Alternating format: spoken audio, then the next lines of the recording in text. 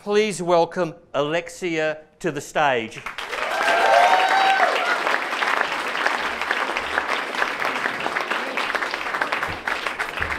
Thank you, Roden. Wow, what an introduction. And what a pleasure to stand before you all tonight. It's in moments like this that I often like to remind myself how we all kind of got here and why we do what we do. Now, my story with the whole Zali climate actions thing all started about 6 years ago in the Sea of Cortez in Mexico.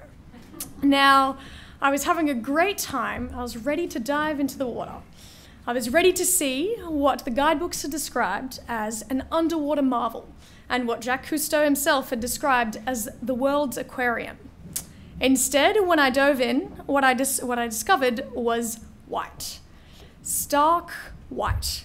No coral, no myriad of colours that the guidebook promised. No fish, no starfish, absolutely nothing. Every last coral was dead and bleached. Of course I knew about climate change. That's what all the geography teachers would talk about in their PowerPoint presentations. I'd seen the statistics, I thought, oh yeah, whatever, that's that thing I learned about at school.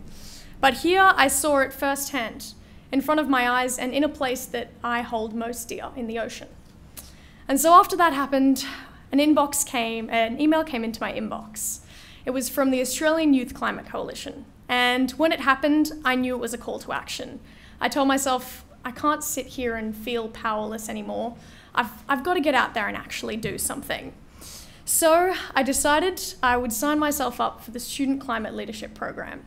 And pretty much everything snowballed from there.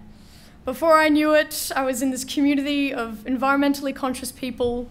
I discovered I actually wasn't the only one feeling this deep concern and dread for the future of the planet. There were thousands of us all over the country doing our best to stop this horrible train that had been set into motion. The helplessness I felt had actually been transformed into a passion. Before I knew it, I was speaking at climate rallies, I was meeting with local politicians, even facing the ex-Prime Minister, giving press conferences, being interviewed by newspapers, and even striking in the lobby of Parliament House. Now, amongst all of this, my dear mum got involved, and she told me, Alexia, I'm sick and tired of being represented by someone who does not respect me or the values of this community. And so, we got to work. We joined with all the wonderful grassroots groups in this area, some of whom I'm sure you've heard from. Already we've heard Daniel down here, which is great. And when Zali stepped forward, we knew we'd found the one. She was confident, she's intelligent, she's understanding, and she's widely loved by all those around her. My perception was only heightened when I had the opportunity to shadow her in Parliament last year.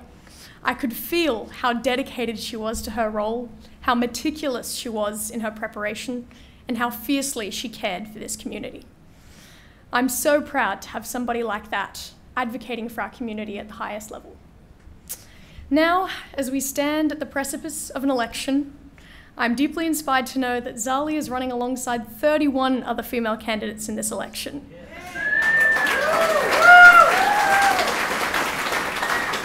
Alongside that, climate action is at the forefront of the political agenda, as we've just seen with the PEP 11 decision, which is great news. And I'd say the Australian people are ready for honourable politics. Now into the future, as a young person, I have a lot of things to look forward to. And most notably, I'm going to be casting my first vote. So I'm very grateful and very excited to be playing part in this representative democracy that I've heard so much about and I feel we're constantly talking about, and now I finally get the chance to be a part of it.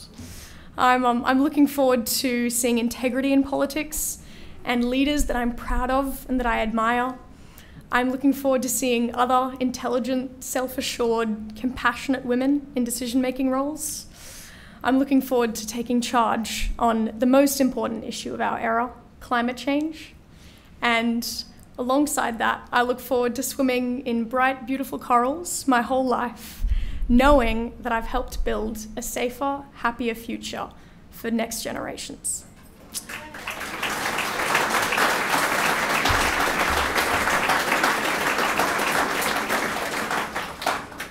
As I look out amongst you tonight, I'm grateful to be surrounded by people that believe in this vision just as much as I do. And I'm grateful to the woman who's made this all possible.